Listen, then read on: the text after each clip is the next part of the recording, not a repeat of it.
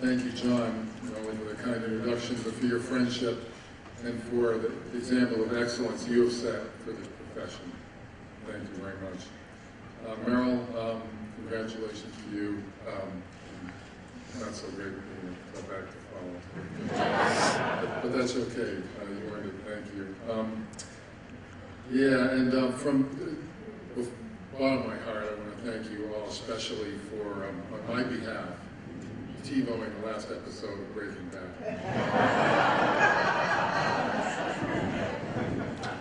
It's tremendous. Listen, thank you. There's so many people to thank. Bill Nielsen, friend and mentor, really over 20 years. Stop and think about it. It's pretty remarkable. Roger, John, again, Page Honors Committee, fellow trustees, and Arthur Page Society members. I treasure our fellowship. The Page Society has supported my career and enriched my life, really, in so many ways. I want to especially acknowledge all the previous Hall of Fame inductees. I mean, just to be in your company is just a singular honor for me. And how happy I am to recognize Marjorie Krause. Last year's inductees allowed me to join the Ashooh family. Thank you. I'm thrilled to be joining the team, Marjorie. Another hard part, I have to say something meaningful or at least not irrelevant. It's a challenge because today you can get profound observations anytime in any political flavor, from Bill O'Reilly to Rachel Maddow or any other oracles. So I thought I'd simply convey some of the lessons that have attached to me as I've hacked my way through the brambles of a corporate communications career. After all, some of it has been pretty interesting, although I think it would have been a lot more interesting if it had happened to somebody else. When Bill told me I was to be inducted into the Hall of Fame, I gasped and I told him I better re-examine my life. It seems like I was just sitting in the Introduction to Public Relations class at Marquette University.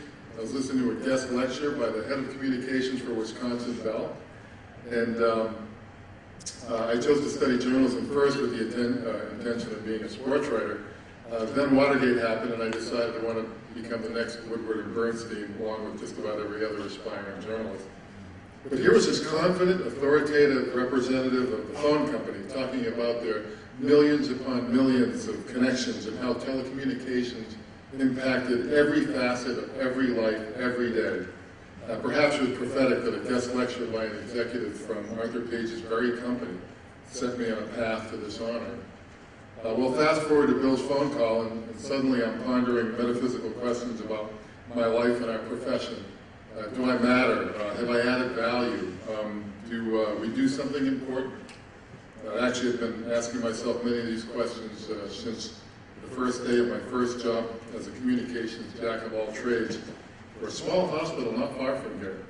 Those were good old pre-digital days when producing the hospital newsletter meant manually typing the text, taking the photos, developing the film, you remember that, printing the photos, laying it all up by hand, driving it to the printer.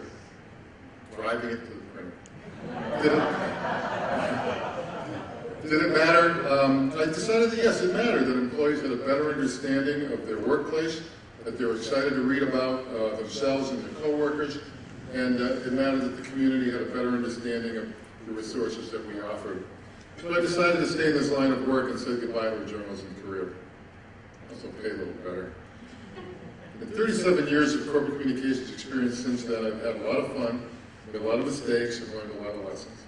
At Public Service of New Hampshire, the principal electric utility in my home state, I learned that it is a lot more satisfying, though a lot riskier, to ride to the sound of the guns. I started my career like that feather in Forrest Gump, floating on a breeze, hoping to land in a hospitable place. But at PSNH, as it encountered more and more controversy as a lead owner of a massive nuclear power construction project, I found challenge and opportunity and relevance, and saw a clear connection between the positions I advocated and the outcomes that resulted. During World War II, Winston Churchill remarked that there was nothing quite as exhilarating as being shot at without result.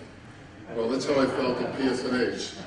We were forever on the edge of success and calamity.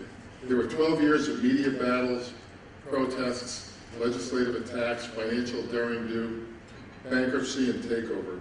Seabrook became the focus of the national anti-nuclear movement, an important theme of Mike Dukakis' presidential campaign, though apparently not important enough.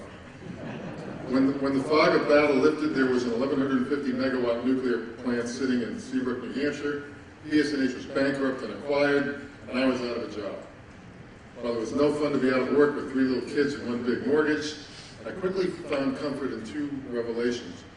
And I wrote this, I swear, before hearing Dove today. But first, I learned that the way I conducted myself was as important as the product of my actions.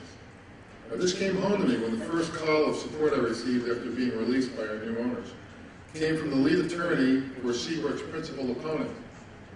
We had clashed mightily over the years, but it was never personal, this business.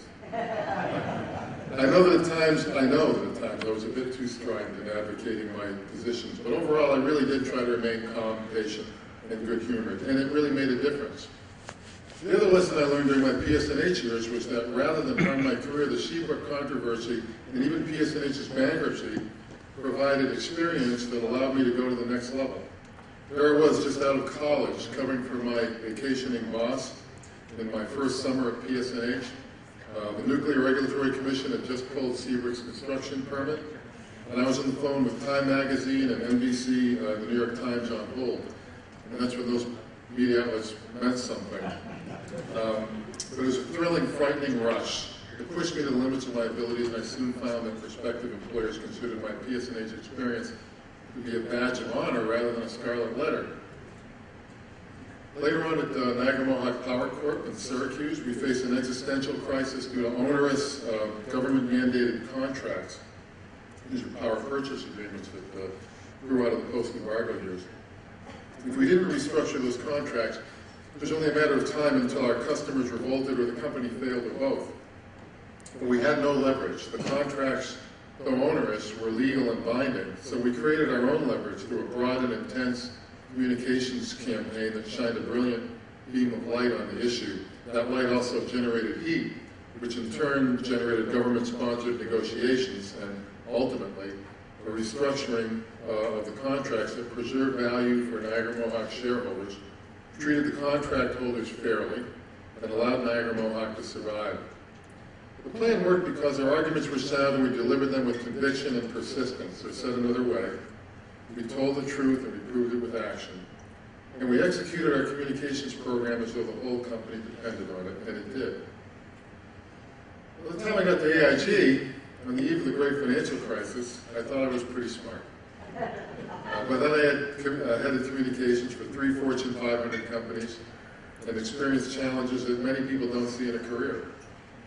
In addition to PSNH and Niagara Mohawk, I had what I call a near-death experience in the entertainment business. It was a brief, tumultuous stint as head of communications for Paramount before it was acquired by Viacom.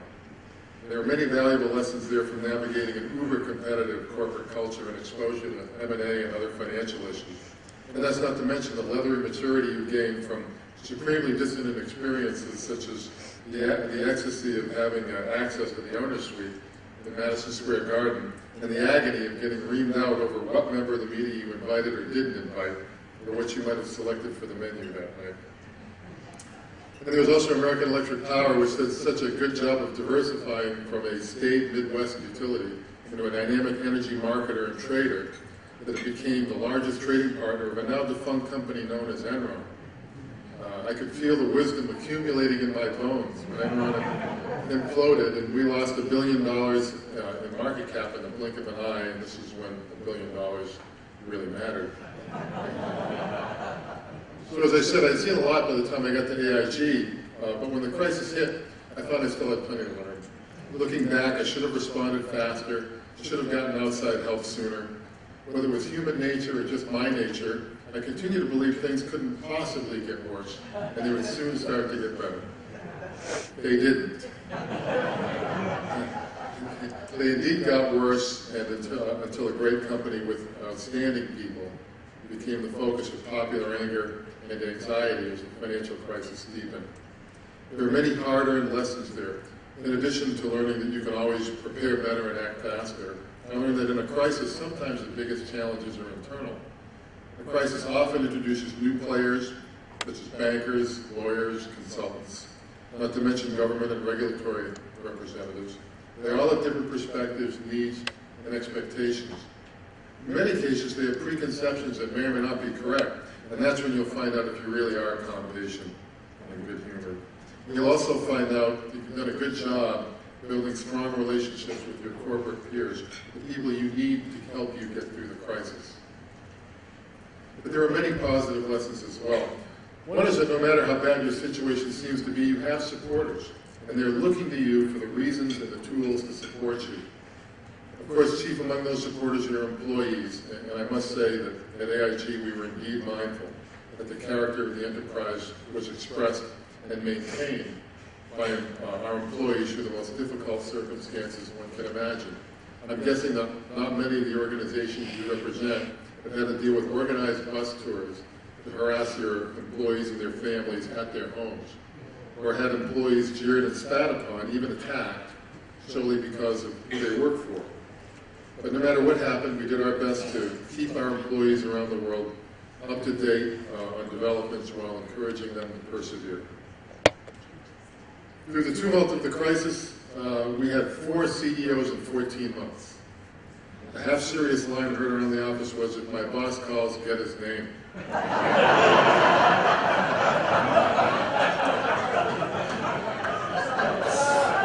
not a joke. Happily, none of those 4 CEOs needed convincing. The first order of business was the well-being of our people. It was their first priority, and more than anything else, it was the character of AIG's people that helped them endure and recover, clearly corroborating Arthur Page's wisdom. A related AIG learning was, no matter how hopeless you think the situation is, it isn't. There are positive things you can do to turn around the most dismal situation, and believe me, the situation got pretty dismal. The lowest point for me, that to hell with it moment, came at the height of the media frenzy while I was on the phone with Carol Loomis, one of the best business journalists of our time. Carol was informing me that what looked like a positive story she had been working on about turning AIG around was taking a negative turn. She had obtained a harsh email written to our outgoing CEO, this is CEO number 2, by a fatigued, despairing senior executive on the night the government took over AIG.